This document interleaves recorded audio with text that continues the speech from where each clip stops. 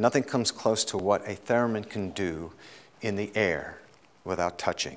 And that's because, I'm going to explain why. The theremin is a transmitting device. You have a volume loop here, which is an antenna. This is the volume side of your instrument. This is the pitch side, a pitch antenna, the pitch side. You know the two coils, pitch and volume. Pitch is the sound. Volume, of course, is amplitude of the sound, high and low. Okay, it's exactly the same in newer technologies that create this theremin, or any others that you see out there. Now, what we have is something that we are offering the theremin to make its music, and that is our own electricity. We have the ability to have capacitance, that is storing electric energy.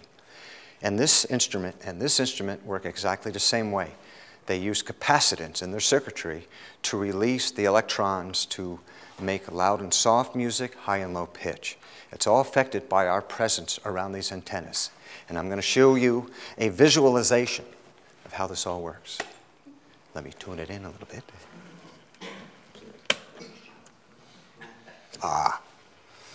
Right here, we have a plasma plate. We have electrical energy of high intensity emitted from this plate. You probably have seen plasma globes, maybe yay big, and you put your hand on it, and the electricity goes to you. The same theory. You have electricity in your body, and it is excited by the electricity in your body. The antennas and the field around here are excited by my presence. So if I go into it, this is closer. If I go into Woody's field, this is what's going on. You can see visually exactly what's going on here. Okay?